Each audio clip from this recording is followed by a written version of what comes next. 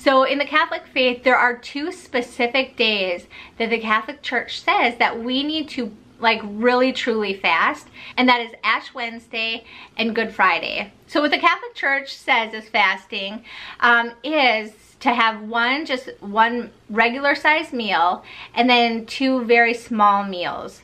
And that is considered fasting in the Catholic Church. A lot of people are really awesome and they go all out and just have bread and water or just water. So you can really, whatever it is that you feel like you can give to God, the more you give, like I said, the more God will give back. Like he loves a generous giver, and even giving things up. That is a way to glorify God.